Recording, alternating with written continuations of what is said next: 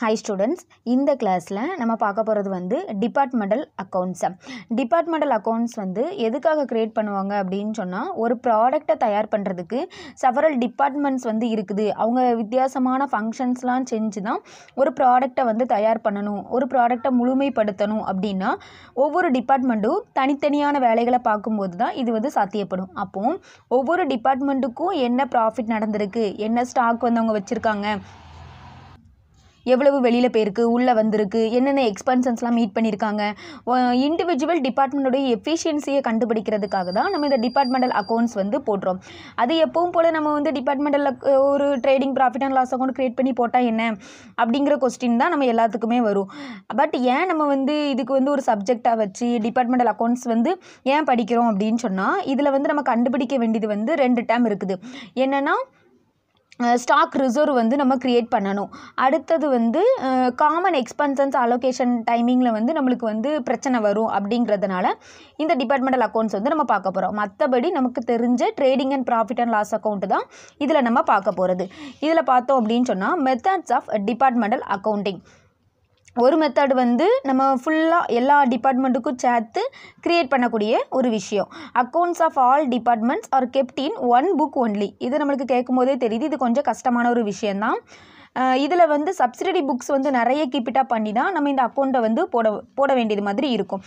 அடுத்தது அதுக்கு வைஸ் வர்ஸா என்னவா இருக்க முடியும், ஒவ்வொரு டிபார்ட்மெண்ட் வைஸாக நம்ம வந்து செப்பரேட் செட் ஆஃப் புக்ஸ் வந்து கீப்பிட்டாக பண்ணி அக்கௌண்ட்ஸ் ரெடி பண்ணுறது. இந்த இடத்துல ஓகே, இப்போ நம்மளுக்கு வந்து இதுதான் நல்லது அப்படிங்கிறது தெரியுது. இதை நம்ம க்ரியேட் பண்ணால் நம்மளுக்கு என்ன பிரச்சனை வரும் அப்படின்னா, பிரச்சனைன்னு இல்லை, அதில் வந்து என்ன டேம் நம்ம வந்து கவனிக்க வேண்டிய விஷயம் அப்படின்னு சொன்னால், இன்டர் டிபார்ட்மெண்டல் ட்ரான்ஸ்ஃபர்ஸில் ஸ்டாக் ரிசர்வ் வந்து நம்மளுக்கு இருக்கும். அப்படி தானே? இன்டர் டிபார்ட்மெண்டல் ஸ்டாக் ரிசர்வ் இருக்காது. க்ளோசிங் ஸ்டாக் இருக்கும்போது அதில் வந்து நம்ம ஸ்டாக் ரிசர்வ் அப்படிங்கிறத வந்து நம்ம கண்டுபிடிப்போம். இதில் including complete stock accounts of goods received from R transferred to other departments.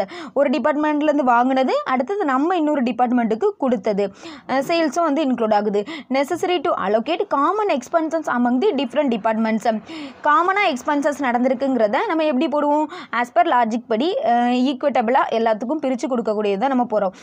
But அதில் வந்து சில டேர்ம்ஸ் இருக்குது. இப்போ ரெண்ட்டு அப்படின்னு சொன்னோன்னா ஃப்ளோர் ஏரியா ஸ்பேசஸில் நம்ம வந்து போடணும். இப்படின்னு ஒரு லாஜிக்காக அது என்ன விஷயம் அப்படிங்கிறத வந்து நம்ம பார்க்கலாம். அடுத்தது basis of allocation of common expenditure among different departments. இது நம்மளுக்கு தெரிஞ்சது தான். இண்டிவிஜுவலாக இருக்குது, இண்டிவிஜுவலாக இந்த டிபார்ட்மெண்ட்டுக்கு தான் நடந்திருக்கு அப்படின்னு நம்ம சொல்லும்போது அந்த டிபார்ட்மெண்ட்டில் அக்கௌண்ட் பண்ணிட்டு வந்துடுவோம். காமன் எக்ஸ்பென்சஸ் நடந்திருக்கு அப்படின்னு சொன்னால் ஈக்குவட்டபிள் பேசிஸில் நம்ம பிரித்து போட்டுருவோம். இண்டிவிஜுவல் அப்படிங்கிறதுக்கு எக்ஸாம்பிள் என்னென்னு பார்த்தோன்னா, insurance charges of stock held by the department. ஒரு டிபார்ட்மெண்ட்டில் இருக்கக்கூடிய அந்த ஸ்டாக்குக்கு அவங்க இன்சூரன்ஸ் எடுத்திருக்காங்க அப்படின்னு சொன்னால் அது பர்டிகுலராக அந்த டிபார்ட்மெண்ட்டுக்கு நடந்த எக்ஸ்பென்சன்ஸ். அப்போ அதை அந்த டிபார்ட்மெண்ட்டில் தான் நம்ம வந்து டெபிட் பண்ணணும். அது அந்த டிபார்ட்மெண்ட்டுக்கான எக்ஸ்பென்சன்ஸை நம்ம கன்சிடர் பண்ணிக்கணும். வேறு எதுக்கும் நம்ம பிரித்து போடக்கூடாது.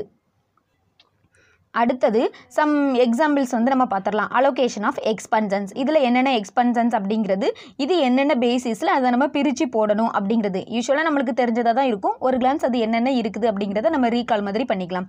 Rent, rates and taxes, repairs and maintenance, insurance of building. நம்ம அந்த பில்டிங்க்கு ரெண்ட் கொடுக்குறோம், ரேட்ஸ் கொடுக்குறோம் அப்படின்னா நம்ம எதில் போடுவோம், நம்ம எவ்வளோ ஸ்பேஸ் வந்து ஆக்குப்பை பண்ணியிருக்கோம் அப்படிங்கிறத வச்சு தான் நம்ம வந்து போடுவோம். அப்படி தானே? Floor area occupied by each department அது கொடுத்துருந்தாங்கன்னா அதை நம்ம போட்டுக்கணும். அப்படி இல்லைனா டைம் பேசிஸில் நம்ம வந்து அதை எடுத்துக்கலாம். எவ்வளோ பீரியட் வந்து நம்ம அதை வந்து ஆக்குப்பை பண்ணி வச்சுருந்தோம் அப்படிங்கிறது. ஒருவேளை அந்த ஃப்ளோர் ஏரியா கொடுத்துருந்தாங்கன்னா அது, அப்படி இல்லைனா டைம் பேசிஸில் நம்ம வந்து போட்டுக்கணும். அடுத்தது லைட்டிங் அண்ட் ஹீட்டிங் எக்ஸ்பென்சன்ஸ், அதாவது எனர்ஜி எக்ஸ்பென்சன்ஸ். நம்ம எலக்ட்ரிசிட்டிலாம் பண்ணுவோம்ல அந்த இது, அது வந்து எவ்வளோ எனர்ஜி வந்து நம்ம கன்சியூம் பண்ணியிருக்கோம் அப்படிங்கிறத வச்சு நம்ம போட்டுறது அந்த ஈச் டிபார்ட்மெண்ட் வைஸ். அடுத்தது செல்லிங் எக்ஸ்பென்சன்ஸ், எக்ஸாம்பிள் டிஸ்கவுண்ட் கொடுக்குறது, பேட் டெட்ஸு, செல்லிங் கமிஷன், அந்த ஏஜென்ட்டுக்குலாம் நம்ம வந்து கமிஷன் கொடுத்துருப்போம். ஃப்ரைட் அவுட்வேர்டு வந்து சேல்ஸ் ரிலேட்டட், ஃப்ரைட் இன்வேர்டு வந்து purchase related. Travelling sales, managers salary and other cost. Selling எக்ஸ்பென்சன்ஸ் ரிலேட்டடாக இருக்கக்கூடிய எல்லா காஸ்ட்டும் நம்ம எதில் போடுவோம், சேல்ஸ் ஆஃப் ஈச் டிபார்ட்மெண்ட். அடுத்தது கேரேஜ் இன்வேர்டு அல்லது டிஸ்கவுண்ட் ரிசீவ்டு, இது பர்ச்சேஸ் ஆஃப் ஈச் டிபார்ட்மெண்ட். அடுத்தது வேஜஸ் அண்ட் சேலரிஸ், இது நம்ம எப்படி போடுவோம், time devoted to each department. எவ்வளோ டைம் வந்து அவங்க ஒர்க் பண்ணியிருக்காங்க, அவங்களுக்கு எத்தனை மந்த்து நம்ம சேலரி கொடுக்கணும் அப்படிங்கிறத வச்சு ஜென்ரலாக நம்ம போடக்கூடியது தான். அடுத்தது depreciation, insurance, repairs and maintenance of capital assets. அதை நம்ம எதில் போடுவோம்? Value of assets of each department, otherwise time basis. அந்த அசட்டுடைய வேல்யூ தெரிஞ்சதுன்னா அதில் போடணும், அப்படி இல்லைனா டைம் பேசிஸில் வந்து நம்ம போடணும். அடுத்தது அட்மினிஸ்ட்ரேட்டிவ் அண்ட் அதர் எக்ஸ்பென்சன்ஸ். எக்ஸாம்பிள் என்ன இருக்குது அப்படின்னா salaries of managers, directors, common advertisement expenses extra. இந்த மாதிரி ஜென்ரலான அட்மினிஸ்ட்ரேட்டிவ் ரிலேட்டடான எக்ஸ்பென்சன்ஸ் எல்லாமே வந்து டைம் பேசிஸில் போடுறோம், அப்படி இல்லைனா ஈக்குவலி அமங் ஆல் டிபார்ட்மெண்ட்ஸ். அடுத்தது லேபர் வெல்ஃபேர் எக்ஸ்பென்சன்ஸ்.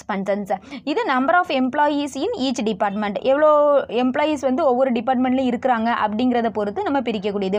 அடுத்தது பிஎஃப் ஆர் இஎஸ்ஐ கான்ட்ரிபியூஷன்ஸ் வந்து கண்டிப்பாக அந்த மேனுஃபேக்சரிங் ரிலேட்டடாக இருக்கக்கூடியது வந்து கண்டிப்பாக பண்ணுவாங்க, அப்படி தானே. அவங்களுக்கு வந்து wages and salaries of each department. ஏன்னா நம்ம சேலரியிலேருந்து தான் வந்து பிஎஃப் இஎஸ்ஐ அப்படிங்கிறத பிரித்து நம்ம வந்து கட்டுவோம். அப்போ எவ்வளோ சேலரி கொடுத்துருக்கோம், எவ்வளோ வேஜஸ் கொடுத்துருக்கோம் அப்படிங்கிறத வந்து ஒரு பேசிஸாக வச்சு அதை நம்ம வந்து பிரித்து கொடுக்குறோம். அடுத்தது தான் வந்து main concept, types of departments. Independent department, dependent department. Independent அப்படின்னு சொல்லும்போது அவங்களே எல்லா எக்ஸ்பென்சன்ஸ் எல்லா விஷயமே வந்து அவங்க இண்டிபெண்ட்டாகவே பார்த்துக்குவாங்க, work independently of each other. Dependent departments அப்படின்னு நம்ம பார்க்கும்போது ஒரு டிபார்ட்மெண்ட்லேருந்து இன்னொரு டிபார்ட்மெண்ட்டுக்கு குட்ஸ் வந்து ட்ரான்ஸ்ஃபர் பண்ணியிருப்பாங்க. Transfer goods from one department to another department. இந்த டிபார்ட்மெண்ட்லேருந்து வந்தால் தான் நம்ம வந்து அடுத்த ஃபர்தர் ப்ராசஸிங்கே நம்ம வந்து பண்ண முடியும் அப்படிங்கிற சிச்சுவேஷன் தான் டிபெண்டன்ட் டிபார்ட்மெண்ட்ஸ்க்கு வந்து இருக்கும். Output of one department becomes input of another department. கண்டிப்பாக ஒரு டிபார்ட்மெண்ட்டில் வந்து முடிச்சு அடுத்த டிபார்ட்மெண்ட்டுக்கு போகும்போது அது இன்புட்டாக இருக்கும், இவங்களுக்கு அது அவுட்புட்டாக இருக்கும். இது எப்படி கொடுக்கலாம் அப்படின்னா காஸ்ட்டில் கொடுக்கலாம், இல்லைனா ப்ரீ டிசைடட் செல்லிங் ப்ரைஸ் ஏதாவது ஒரு ப்ரைஸ் வச்சு நம்ம அந்த ப்ரைஸு கூட கொடுத்துருக்கலாம், இல்லை உற்பத்தி பண்ண அந்த காஸ்ட்டுக்கே நம்ம வந்து கொடுத்துக்கலாம். இதை நம்ம எப்படி சொல்கிறோம் அப்படின்னா கால்டு ட்ரான்ஸ்ஃபர் ப்ரைஸ் அப்படின்னு நம்ம வந்து சொல்கிறோம். இந்த ட்ரான்ஸ்ஃபர் ப்ரைஸ் அப்படிங்கிற டேர்ம் வந்து ஞாபகம் வச்சுக்கோங்க, இது நம்மளுக்கு ஸ்டாக் ரிசர்வ் கண்டுபிடிக்கும் போது உதவும். ஓகே, இப்போ நம்ம வந்து இவ்வளோ நேரம் நம்ம பார்த்தோம்ல, அதை தான் வந்து அடுத்த term basis of inter departmental transfers. இந்த டிபெண்டன்ட் டிபார்ட்மெண்ட்டுக்கு உரித்தான ஒரு விஷயம் என்னென்னா அந்த இன்டர் டிபார்ட்மெண்டல் ட்ரான்ஸ்ஃபர்ஸில் நம்ம என்ன மாதிரிலாம் அவங்களுக்கு வந்து அனுப்பி கொடுக்கலாம். இப்போ ஏங்கிற டிபார்ட்மெண்ட்லேருந்து பிக்கு வந்து குட்ஸ் போகுது அப்படின்னு வச்சுக்கிட்டா அது வந்து எப்படிலாம் அனுப்பலாம் அப்படின்னா காஸ்ட்லேயே நம்ம அனுப்பிக்கலாம், இல்லைனா கரண்ட் மார்க்கெட் ப்ரைஸ், அப்படி இல்லைனா cost plus agreed percentage of profit. இதில் காஸ்ட்டில் அனுப்பும்போது நம்மளுக்கு பிரச்சனையே வராது, இருக்கிறத நம்ம அப்படியே அக்கௌண்ட் பண்ணிட்டு போயிட்டே இருக்கலாம். கரண்ட் மார்க்கெட் ப்ரைஸ் அப்படிங்கும்போது மேபி ஸ்டாக் ரிசர்வ் கிரியேட் பண்ண வேண்டியது வரலாம், இல்லை வராமலும் போகலாம். ஏன் அப்படி சொல்கிறேன்னா ஒருவேளை கரண்ட் மார்க்கெட் ப்ரைஸ் வந்து காஸ்ட்டை விட கம்மியாக இருக்குதுன்னு வச்சுக்கலாம். இப்போ காஸ்ட் வந்து 8 rupees இருக்குது அப்படின்னா கரண்ட் மார்க்கெட் ப்ரைஸ் 6 rupees தான் இருக்குதுன்னா அந்த இடத்துல நம்மளுக்கு எலிமினேஷன் பண்ண வேண்டிய வேலையே இருக்காது. அதாவது அன்ரியலைஸ்டு ப்ராஃபிட் இருக்கலாம், ஸ்டாக் ரிசர்வ் கண்டுபிடிக்க வேண்டிய வேலையே நம்மளுக்கு அந்த இடத்துல கிடையாது. ஒருவேளை மார்க்கெட் ப்ரைஸ் வந்து 10 rupees இருக்கும் பட்சத்தில் நம்மளுக்கு அங்கே ஸ்டாக் ரிசர்வ் வந்து கண்டுபிடிக்கணும். அடுத்தது cost plus agreed percentage of profit. கண்டிப்பாக இந்த இடத்துல நம்ம ஸ்டாக் ரிசர்வ் கண்டுபிடிச்சே ஆகணும். எல்லா சிச்சுவேஷன்லையும் கண்டுபிடிக்கணுமா அப்படின்னு கேட்டால் கிடையாது. ஒரு டிபார்ட்மெண்ட்டுடைய ஸ்டாக் வந்து அடுத்த டிபார்ட்மெண்ட்டில் க்ளோசிங் ஸ்டாக்காக போய் உட்காந்துருக்கும் போது தான் நம்ம வந்து இந்த விஷயங்களை வந்து பார்க்கணும். அப்படி க்ளோசிங் இப்போ ஏ டிபார்ட்மெண்ட்லேருந்து 10,000 மதிப்பிலான குட்ஸ் வந்து பிக்கு போயிருக்குன்னு வச்சுக்கலாம். இந்த பியில் க்ளோசிங் ஸ்டாக் வந்து டிபெண்டன்ட் டிபார்ட்மெண்ட்ஸாக இது போக அவங்களுமே வந்து எக்ஸ்ட்ராவாக கொஞ்சம் பர்ச்சேஸ் பண்ணியோ ஏதோ ஒன்று சம் ஓப்பனிங் ஸ்டாக்கில் இருந்து ஏதோ ஒன்று வந்து வச்சுருக்காங்க அப்படின்னு வச்சுக்கோமே.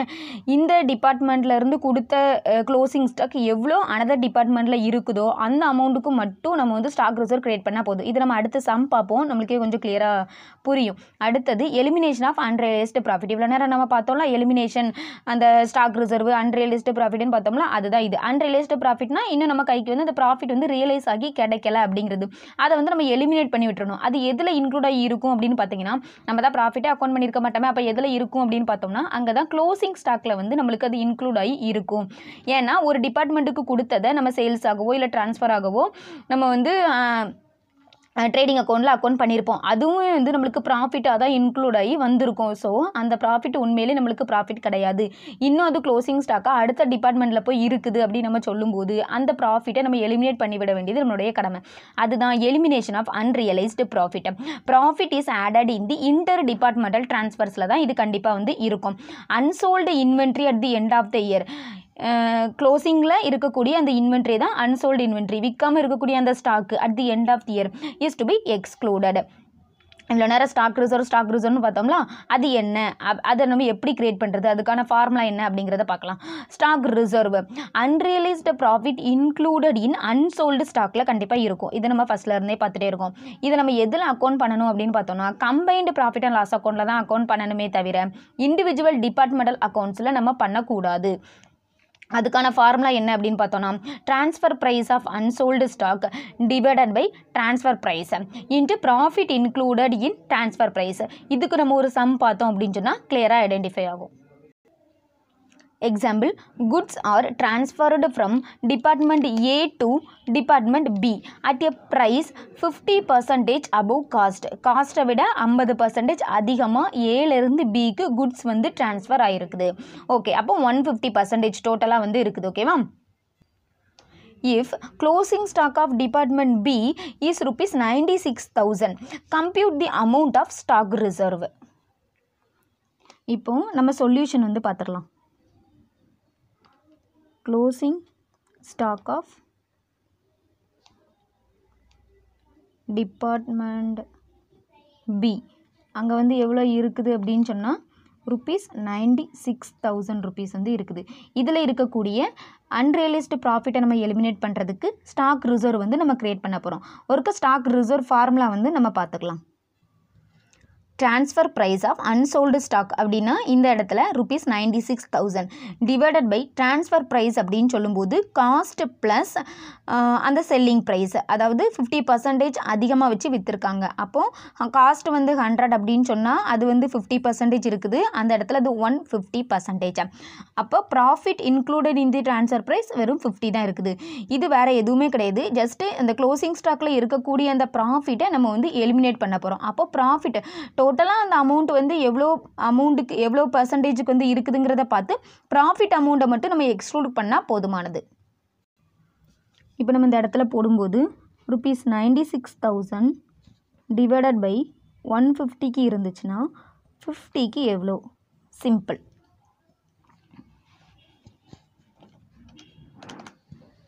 $96,000 டிவைடட் பை 150னா 50க்கு எவ்வளோ இருக்குன்னா 32,000 இருக்குது. இதுதான் நம்ம ஸ்டாக் ரிசர்வாக க்ரியேட் பண்ண வேண்டிய அமௌண்ட்டு. இவ்வளோதாங்க. இதோட நம்ம ஸ்டாக் ரிசர்வ் வந்து கண்டுபிடிச்சாச்சு. இதுக்கப்புறம் இதுக்கான ஜேர்னல் என்ட்ரி அப்படின்னு நம்ம பார்க்கும்போது நான் ஃபஸ்ட்டே சொல்லிட்டேன், இது வந்து கம்பைன்டு ப்ராஃபிட் அண்ட் லாஸ் அக்கௌண்ட்டில் தான் நம்ம வந்து க்ரியேட் பண்ணணும். At the end of the accounting இயரில் நம்மக்கிட்ட க்ளோசிங் ஸ்டாக் எவ்வளோ இருக்குன்னு பார்த்துட்டு அன்ரியலைஸ்டு ப்ராஃபிட்டை வந்து நம்ம எலிமினேட் பண்ண போகிறோம். எப்படி? By the way of creation of stock reserve. இது வந்து நம்மளுக்கு ஒன் ஆஃப் தி லாஸாக கன்சிடர் பண்ணி ப்ராஃபிட் அண்ட் லாஸ் அக்கௌண்ட்டில் டெபிட் வச்சு to stock reserve being a provision made for unrealised profit included in closing stock அப்படின்னு கொடுத்தாச்சு. இதுக்கு அடுத்து ஓகே, இது வந்து நம்ம ஒரு இயரில் நம்ம வந்து கிரியேட் பண்ணியாச்சு. அடுத்த ஓப்பனிங்கில் நம்ம என்ன பண்ணணும் அப்படின்னா இந்த ஸ்டாக் ரிசர்வ் வந்து நம்ம எடுத்து விட்டுறணும். ஏன்னா அடுத்த வருஷம் அது வந்து நம்மளுக்கு சேல்ஸ் ஆயிரும் அப்படின்னு நம்ம கன்சிடர் பண்ணிக்கிறோம். ஓகேவா? அதுக்கு இன் தி beginning of the next accounting year Journal entry will be reversed. அங்கே போட்டதுக்கு அப்படியே ஆட்டோமேட்டிக் ரிவர்ஸ்டாக நம்ம போட்டால் மட்டும் போதும். Stock reserve account data to profit and loss account. இது பேலன்ஸ் ஷீட்டில் எப்படி இருக்கும் அப்படின்னு பார்த்தோன்னா இப்போ கரண்ட் அசெட்ஸ், ஃபிக்ஸட் அசெட்ஸ் இது எல்லாமே நம்மளுக்கு இருக்கும். அப்படிதானே? இதில் கரண்ட் அசெட்ஸ் சைஸில் தான் நம்மளுக்கு வந்து இன்வென்ட்ரி வரும். கரண்ட் அசெட்ஸ் ஈக்குவல் டு ஒரு வேல்யூ இருக்குது, ஸ்டாக் அல்லது இன்வென்ட்ரிஸ் ஈக்குவல் டு ஒரு வேல்யூ இருக்குது. இந்த ஸ்டாக்கில் இருந்து நம்ம ஸ்டாக் ரிசர்வை கழித்து இங்கே போடக்கூடியது தான் வேலை. ஓகே, இதுக்கு அடுத்தது வந்து நம்ம சம்முக்கு போகலாம். இந்த கிளாஸில் வந்து நான் ஒரு 2 சம் வந்து எக்ஸ்பிளைன் பண்ணியிருக்கேன். 2 டிஃப்ரெண்ட்டான சம்ஸ் வந்து நான் எக்ஸ்பிளைன் பண்ணியிருக்கேன். மொத்தமாக டிபார்ட்மெண்ட்டில் வந்து நான் ஒரு 3 பார்ட்டாக பிரிக்கலாம் அப்படின்ட்டு இருக்கேன். இது ஃபஸ்ட்டு பார்ட்டு பேசிஸ் என்ன அப்படிங்கிறதும் இது ரிலேட்டடாக ஒரு 2 சம் வந்து நான் இது பண்ணுறேன்.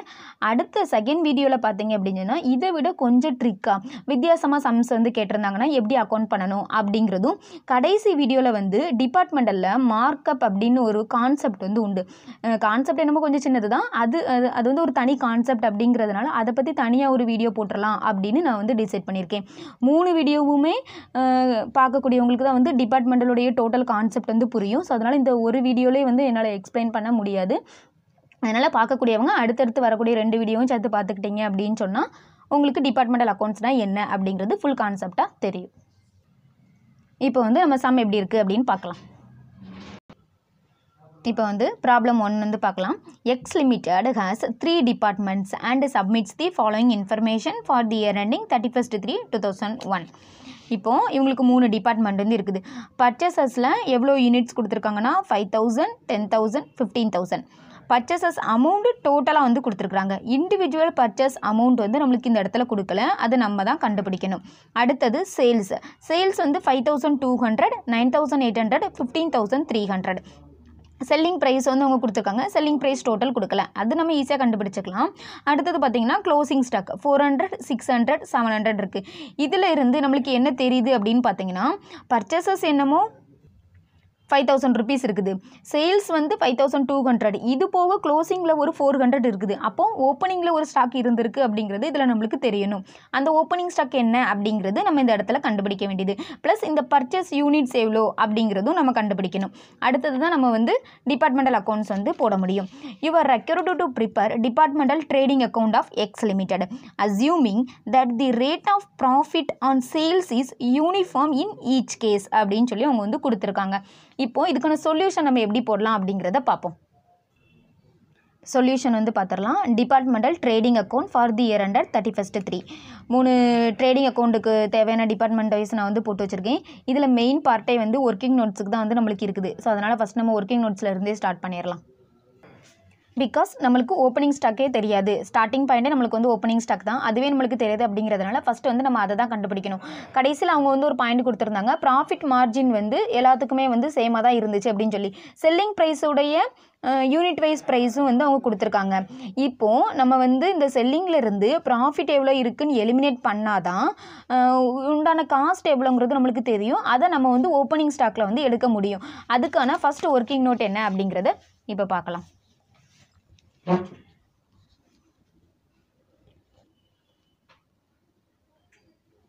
Profit margin ratio.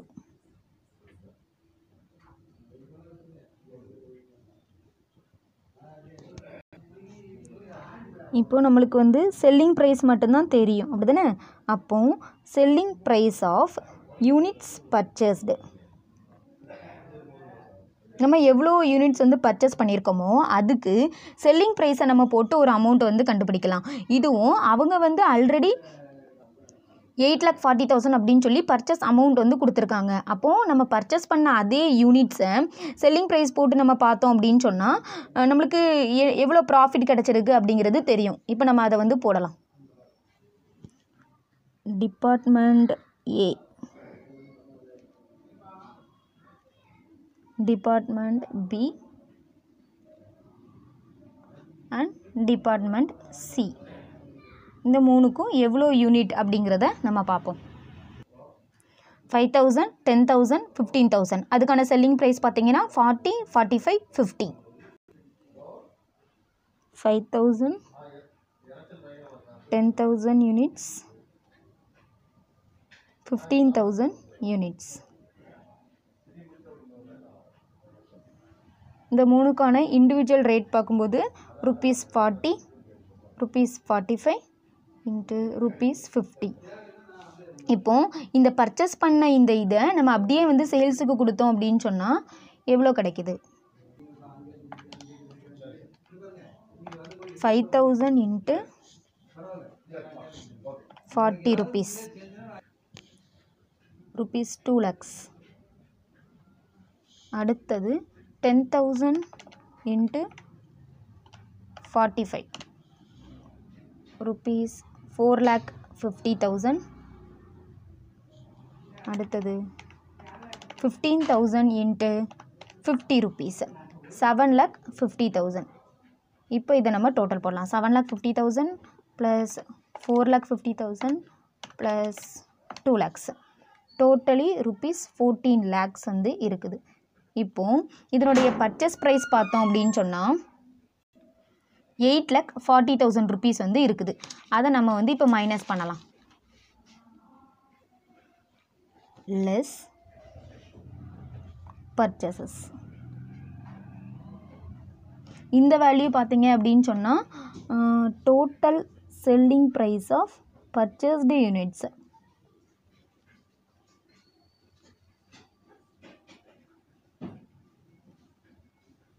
நம்மளுடைய அமௌண்ட் வந்து இங்கே பர்ச்சேசஸ் வந்து 8,40,000.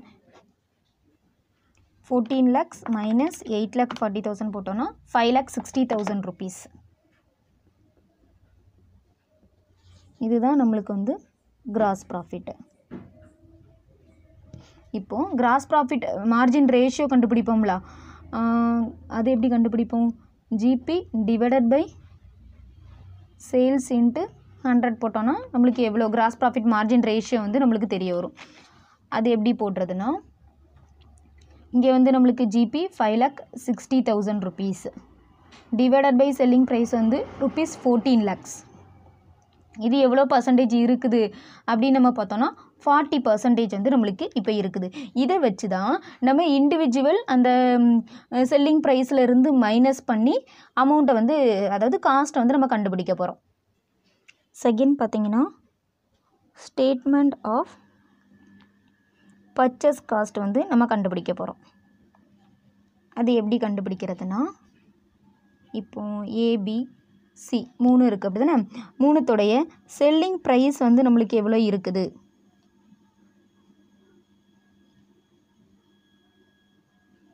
அப்படின்னு பார்த்தோன்னா 40 rupees, 45, 50 வந்து நம்மளுக்கு இருக்குது. கிராஸ் ப்ராஃபிட் ரேஷியோ நம்ம கண்டுபிடிக்கும் போது வந்து 40% இருந்தது. 40% ஆஃப் செல்லிங் ப்ரைஸ். அப்போது less profit margin at 40% of profit அப்படி தானே.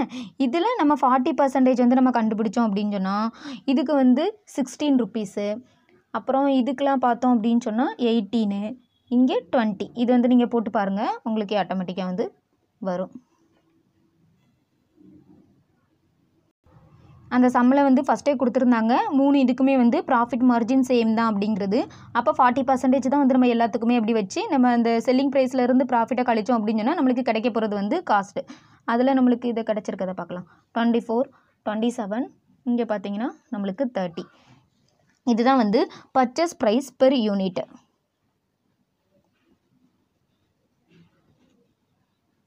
இதுக்கடுத்து நம்ம பர்ச்சேஸ்டு யூனிட்ஸை வந்து போட்டு நம்ம பர்ச்சேஸ் ப்ரைஸை வந்து கண்டுபிடிச்சிடலாம்.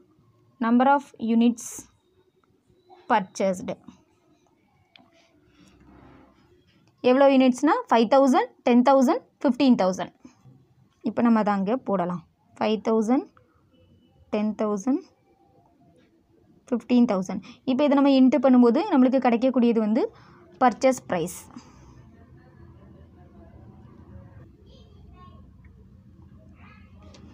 அமௌண்ட் எவ்வளோ வருதுன்னா 1,20,000, 2,70,000.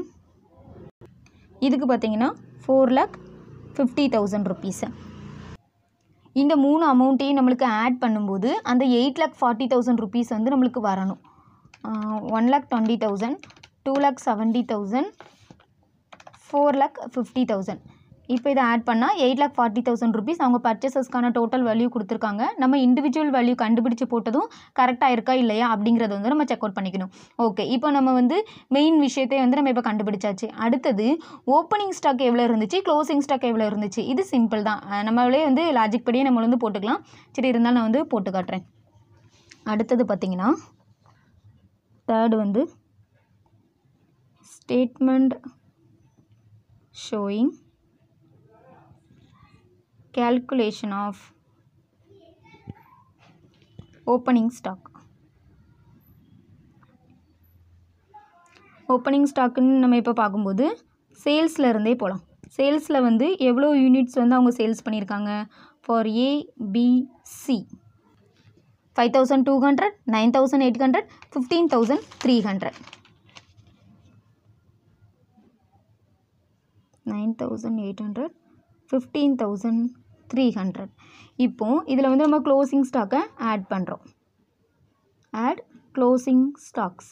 ஏன்னா இவ்வளோ தூரத்துக்கு நம்மளுக்கு வந்து ஸ்டாக்ஸ் வந்து தேவை. சேல்ஸ் 5,200க்கு பண்ணியிருக்கோம். இது போக க்ளோசிங் ஸ்டாக்கு கொஞ்சம் வேறு வச்சுருக்கோம். இதில் இவ்வளோ தூரத்துக்கு நம்மளுக்கு வந்து தேவை இருக்குது. ஆக்சுவலாக நம்ம பர்ச்சேஸ் பண்ணினதை மட்டும் கழிச்சோன்னா நம்மளுக்கு கிடைக்கக்கூடியது வந்து ஓப்பனிங் ஸ்டாக்கு. க்ளோசிங் ஸ்டாக் எவ்வளோ இருக்குன்னா 400 இருக்குது, 600, 700. 400, 600, 700. இதை நம்ம இப்போ ஆட் பண்ணலாம். 5600, 10400, இங்கே வந்து நம்மளுக்கு 16000 இருக்குது. இப்போ லெஸ் பர்ச்சேசஸ்.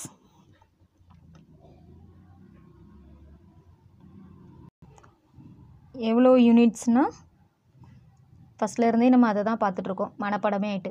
5000, 10000, இங்கே வந்து 15000. இதை கழிச்சோன்னா ஓப்பனிங்கில் நம்மக்கிட்ட இவ்வளோ ஸ்டாக் இருந்திருந்தால் மட்டும்தான் நம்மளால் இவ்வளோ தூரத்துக்கு க்ளோசிங்லேயும் வச்சுருக்க முடியும், சேல்ஸும் பண்ணியிருக்க முடியும்.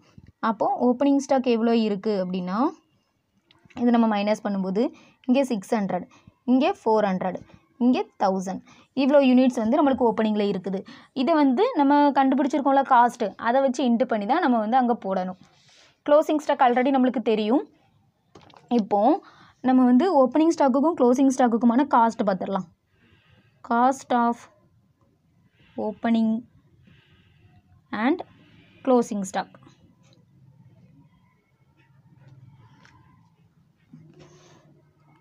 ஃபஸ்ட்டு வந்து காஸ்ட் ஆஃப் ஓப்பனிங் போடலாம்.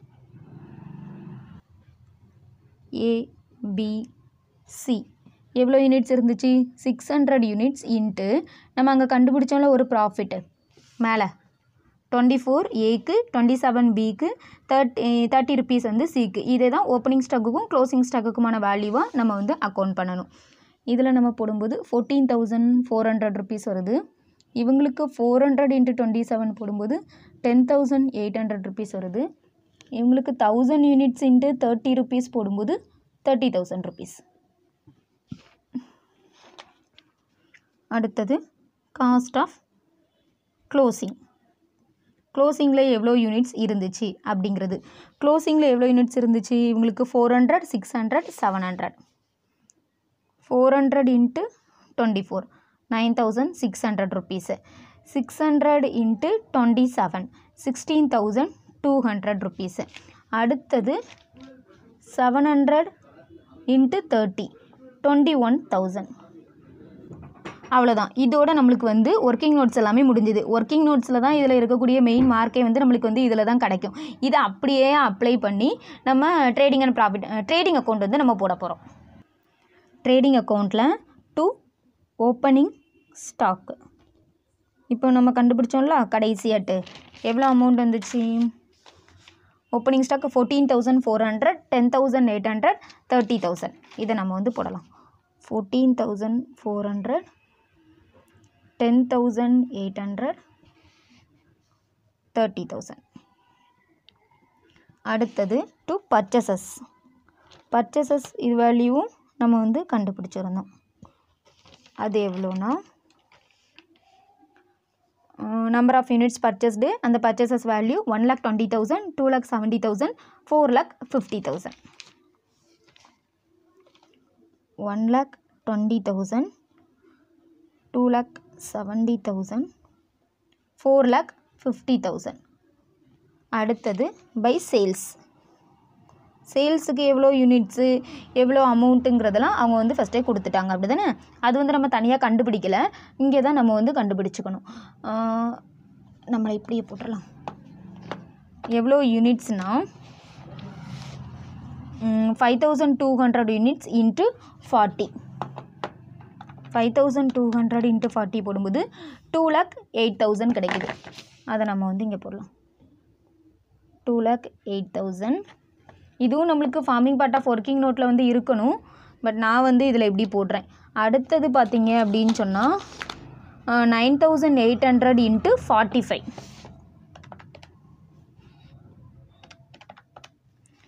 4,41,000. அடுத்தது பார்த்தீங்கன்னா 15,300 இன்ட்டு 50. 15,300 இன்ட்டு 50 7,65,000. ஓகே, இவ்வளோ தான் சேல்ஸ் வேல்யூ வந்து நம்ம போட்டாச்சு. அடுத்து க்ளோசிங் ஸ்டாக்குக்கும் நம்ம வந்து கண்டுபிடிச்சி வச்சுருக்கோம் பை க்ளோசிங் ஸ்டாக்கு. இதிலலாம் ஒர்க்கிங் நோட் எத்தனை அப்படிங்கிறத வந்து நம்ம மென்ஷன் பண்ணிக்கணும். க்ளோசிங் ஸ்டாக் எவ்வளோ அப்படின்னா 9,600, 16,200, 21,000. 9,600, 16,200, 21,000. இப்போ இதை வந்து நம்ம பேலன்ஸ் பண்ணலாம். இந்த எல்லா அமௌண்ட்டையும் நம்ம பேலன்ஸ் பண்ணும்போது 2,17,600 ஃபார் ஏ, 4,57,200 ஃபார் பி, 7,86,000.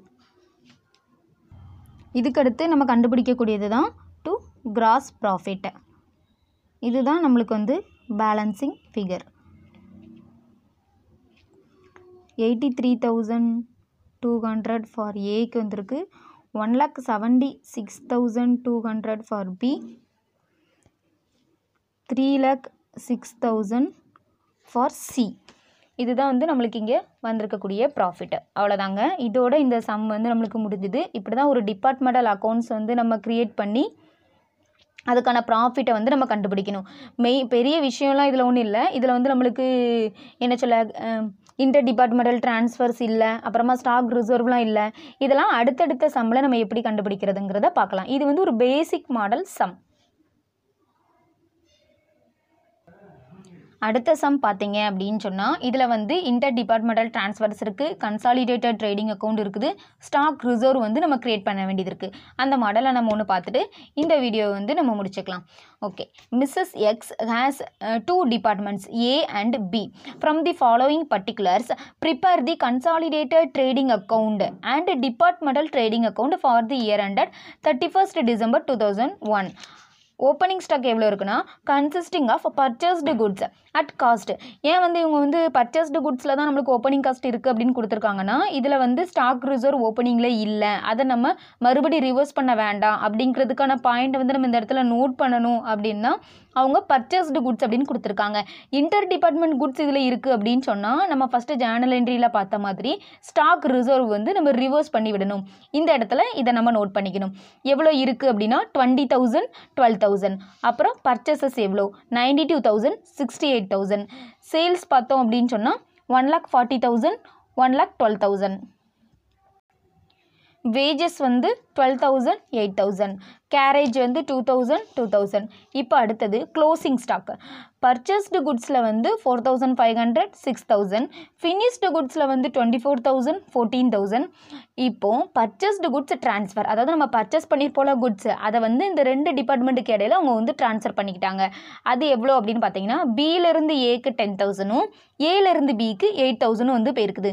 இதில் எப்படின்னா இந்த அக்கௌண்ட்ஸில் வந்து நம்மளுக்கு எங்கே கன்ஃபியூஸ் ஆகும் அப்படின்னு சொன்னால், இந்த மாதிரி இன்டர் டிபார்ட்மெண்டல் ட்ரான்ஸ்ஃபர்ஸ் போடும்போது தான் வந்து கன்ஃபியூஸ் ஆகும். அதனால் ஒரு டிரான்சாக்ஷனை எடுத்திங்கன்னா, இப்போ 10,000 ருபீஸ் வந்து பியிலேருந்து ஏக்கு போயிருக்குது அப்படின்னு. அப்போ பியில் வந்து அது சேல்ஸ் சைடில் கன்சிடர் பண்ணிவிட்டு ஏல வந்து அதை பர்ச்சேஸ் சைடில் வந்து நம்ம கன்சிடர் பண்ணுவோம். இந்த ரெண்டு என்ட்ரியும் ஒரே டைமில் நம்ம போட்டு முடித்தாதான் அடுத்த டிரான்சாக்ஷன் போடுறதுக்கு வந்து நம்மளுக்கு ஈஸியாக இருக்கும். சம் போடும்போது நான் போடுவேன், அது மாதிரி அந்த ஒரு டிப்ஸை வந்து நீங்கள் ஃபாலோ பண்ணிக்கோங்க. அப்போ தான் வந்து எக்ஸாம் டைமிங்கில் வந்து உங்களுக்கு வந்து கன்ஃபியூஸ் ஆகாமல் இருக்கும். இல்லை ஏலேருந்து கொடுத்து முடிச்சதெல்லாம் நம்ம ஃபஸ்ட்டு போட்டுருவோம், இல்லை பியில் உள்ளது அடுத்து வருவோம் அப்படின்னு நினச்சோம்னா கண்டிப்பாக இது வந்து சொதப்போம். அடுத்தது finished goods transferred by A to be. ஏலேருந்து பிக்கு எவ்வளோ பேருக்கு, பியிலேருந்து ஏக்கு எவ்வளோ பேருக்கு அப்படிங்கிறது கொடுத்துருக்காங்க. 35,000, 40,000. அடுத்தது ரிட்டன் ஆஃப் ஃபினிஷ்டு குட்ஸு. இது வந்து நம்ம ஃபினிஷ்டு குட்ஸ் அனுப்பி கொடுத்துருக்கோம், அந்த அனுப்பி கொடுத்த குட்ஸ் வந்து நம்மளுக்கு திரும்பி அவங்க அனுப்பிட்டாங்க அப்படிங்கிறது 10,000, 7,000 ருபீஸ் வந்து இருக்குது. இது வந்து கடைசியாக நம்ம வந்து ஸ்டாக் ரிசர்வ் கண்டுபிடிக்கும் போது கவனிக்க வேண்டியது. அடுத்தது, you are informed that purchased goods have been transferred mutually at their respective departmental purchase cost and finished goods at departmental market price.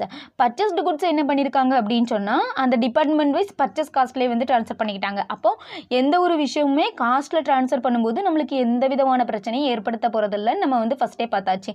Finished goods என்ன பண்ணியிருக்காங்க அப்படின்னு சொன்னால் டிபார்ட்மெண்டல் மார்க்கெட் ப்ரைஸுக்கு வந்து ட்ரான்ஸ்ஃபர் பண்ணியிருக்காங்க. And that 20% of finished stock, ஒரு ஏல வந்து இப்போ வந்து ஒரு ஃபினிஷ்டு குட்ஸ் வந்து இருக்குன்னா அதில் 20% வந்து அனதர் டிபார்ட்மெண்ட்டோட இது அப்படின்னு மென்ஷன் பண்ணியிருக்காங்க. At each department represent at finished goods received from other department அப்படின்னு சொல்லி மென்ஷன் பண்ணியிருக்காங்க. அப்போ ஸ்டாக் ரிசர்வ் நம்ம கிரியேட் பண்ணும்போது 20% தான் வந்து 20% ஆஃப் க்ளோசிங் ஸ்டாக்குக்கு தான் வந்து நம்ம கிரியேட் பண்ணணும். இப்போ இதுக்கான சொல்யூஷன் என்ன அப்படிங்கிறத நம்ம பார்க்கலாம்.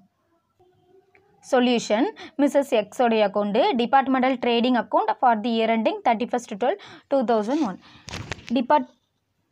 Department A and department B. First நம்ம ஓப்பனிங் ஸ்டாக் வந்து போடலாம்.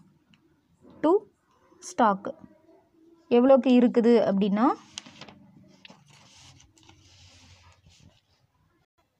இங்கே வந்து 20,000க்கு இருக்குது, இதில் வந்து 12,000 ருபீஸ்க்கு வந்து இருக்குது. அதை நம்ம இப்போ போடலாம். 20,000 12,000. அடுத்தது டு பர்ச்சேசஸ்.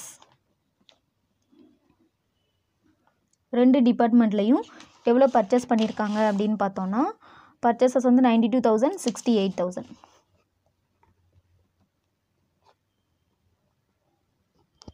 அடுத்தது டு வேஜஸ் டு கேரேஜ்.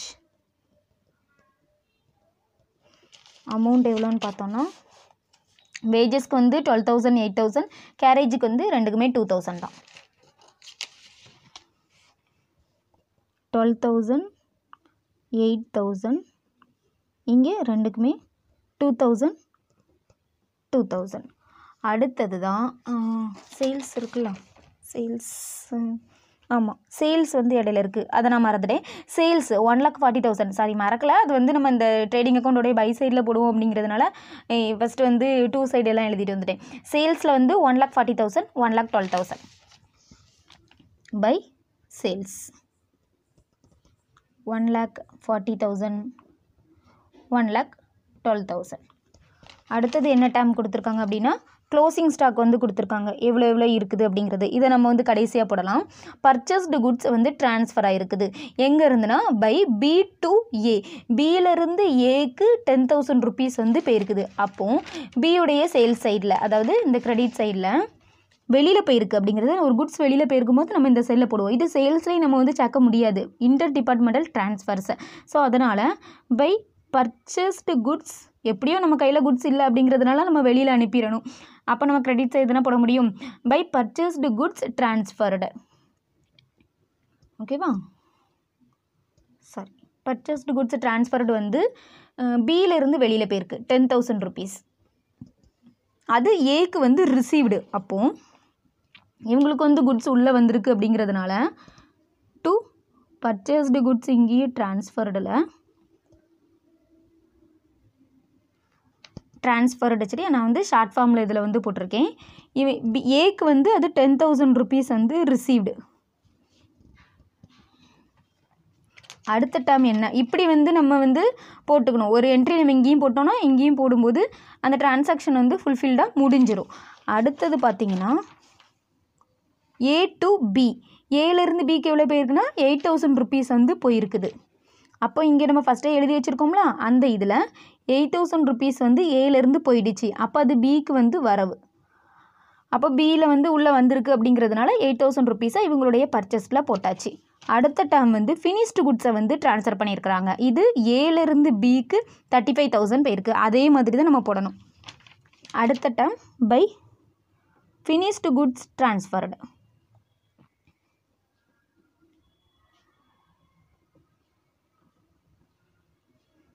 எவ்வளோ அமௌண்ட் அப்படின்னு சொன்னால் 35,000 ஏலேருந்து வெளியில் போயிருக்குது.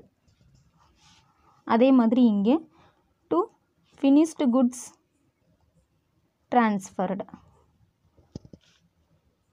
சாரி, இது இந்த ப்ராக்கெட் போடுற பழக்கம் போகவே மாட்டேங்குது. 35,000 வந்து இங்கே அனுப்பியிருக்கோம் அப்படி தானே, ஏலேருந்து அனுப்பியிருக்கும்போது பிக்கு வந்து அது ரிசீவ்டு. அடுத்தது பியிலேருந்து எவ்வளோ அனுப்பியிருக்கு, பியிலேருந்து ஏக்கு வந்து 40,000 ருபீஸ் வந்து போயிருக்குது. 40,000. அப்போது பியில் வந்து 40,000 வந்து வெளியில் போயிடுச்சு, ஏக்கு வந்து அது ரிசீவ்ட் ஆகிடுச்சு. அடுத்து என்ன டேம் இருக்குது அப்படின்னு பார்த்தீங்கன்னா ரிட்டர்ன் பண்ணியிருக்காங்க. Return of finished goods.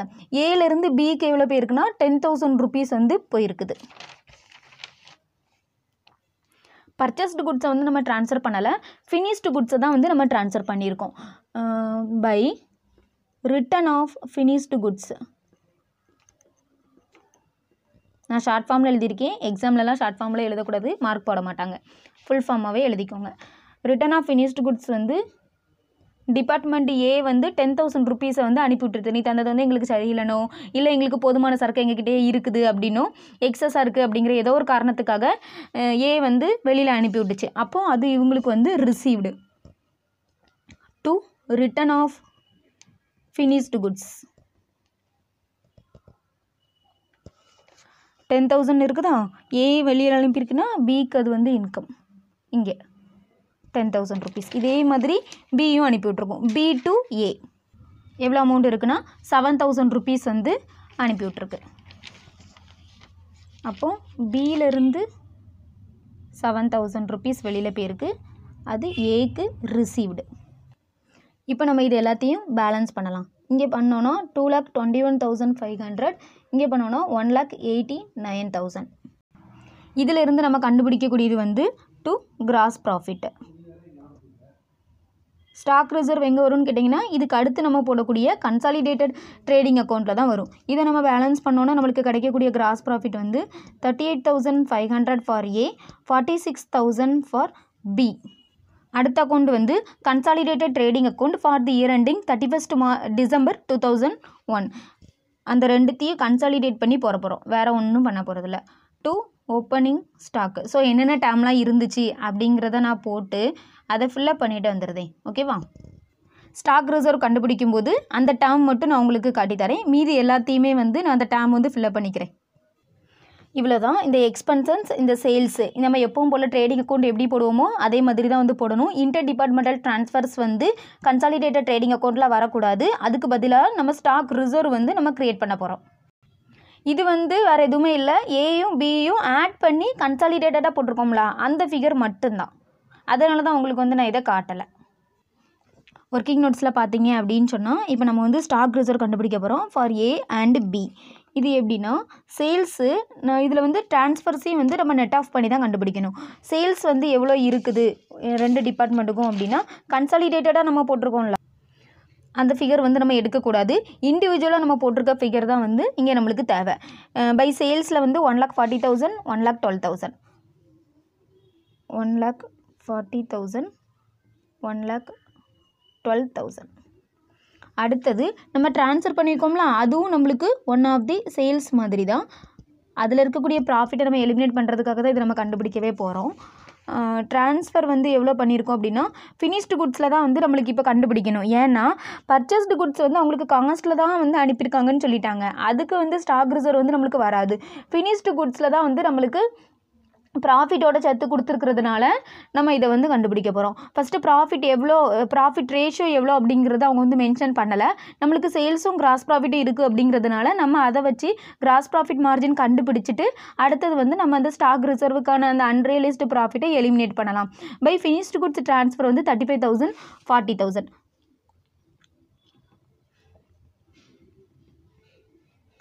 இதை நம்ம ஆட் பண்ணும்போது 1,75,000, இங்கே வந்து 1,52,000 லெஸ் ரிட்டர்ன்ஸ். எப்படி சேல்ஸ்லேருந்து நம்ம ரிட்டர்ன்ஸை கழிப்போமோ அதே மாதிரி இன்டர் டிபார்ட்மெண்டல் ட்ரான்ஸ்ஃபர்ஸ்லேயும் நம்மளுக்கு வந்து ரிட்டர்ன்ஸ் இருக்குது, அதை வந்து நம்ம கழிச்சுக்கணும். ஓகேவா? 7,000, 10,000.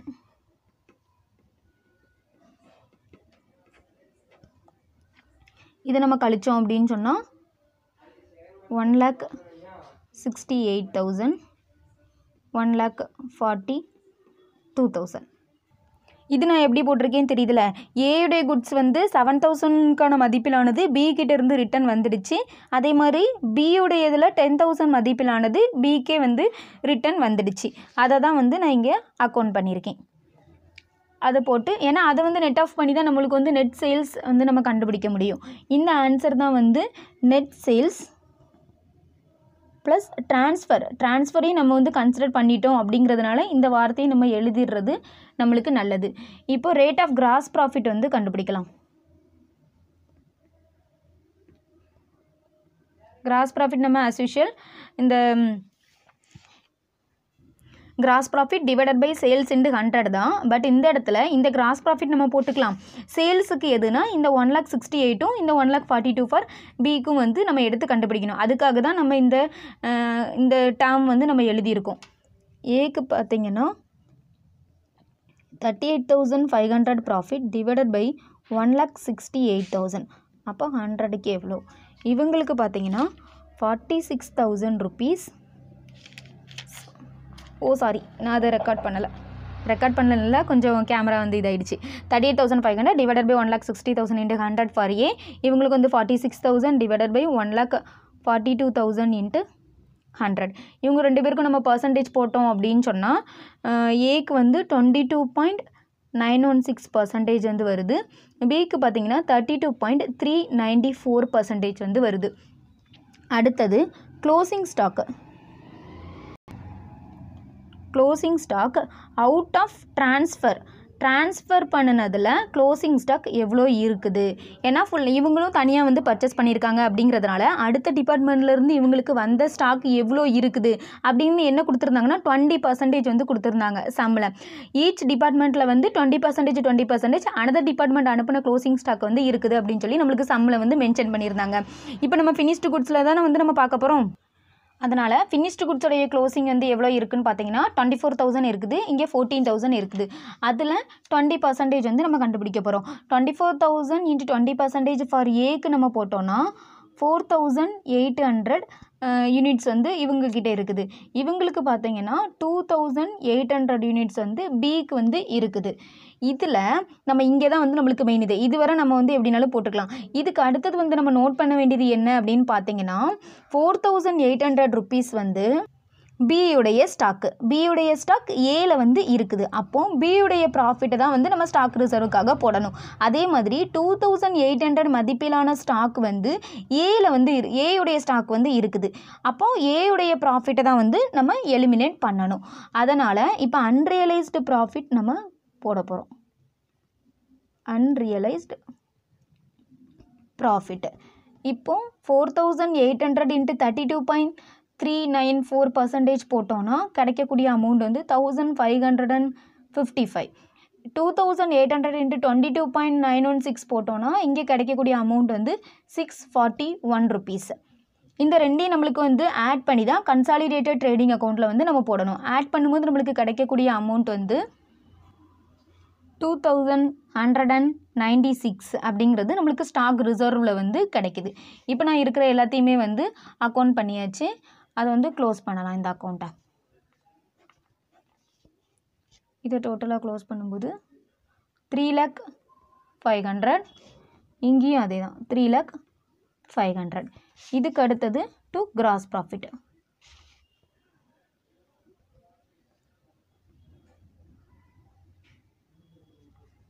$82,304 அப்படிங்கிறது தான் நம்மளுக்கு இதனுடைய ப்ராஃபிட். பட் இண்டிவிஜுவல் ப்ராஃபிட் அப்படின்னு பார்த்தீங்கன்னா நம்மளுக்கு வந்து 84,500 வரும். நம்ம கன்சாலிடேட்டட் போடும்போது அதில் ஸ்டாக் ரிசர்வ் க்ரியேட் பண்ணுறதுனால அந்த ப்ராஃபிட் வந்து நம்மளுக்கு கம்மியாகும். இவ்வளோதாங்க. இதோட இந்த சம் வந்து நம்மளுக்கு முடிஞ்சுது. இதுக்கு அடுத்ததில் வந்து இதை விட கொஞ்சம் வித்தியாசமாக எப்படி பண்ணுறது அப்படிங்கிறதெல்லாம் நம்ம நெக்ஸ்ட் வீடியோவில் வந்து பார்க்கலாம். தேங்க்யூ. இந்த வீடியோ கிளாஸ் வந்து உங்களுக்கு யூஸ்ஃபுல்லாக இருந்துச்சுன்னு நினச்சிங்கன்னா கமெண்ட் செக்ஷனில் எனக்கு வந்து சொல்லுங்கள். வேறு யாருக்காவது யூஸ்ஃபுல்லாக இருக்கும்னு நினச்சிங்கன்னா அவங்க கூட நீங்கள் இந்த வீடியோ வந்து ஷேர் பண்ணிக்கலாம். தேங்க்யூ. பாய்.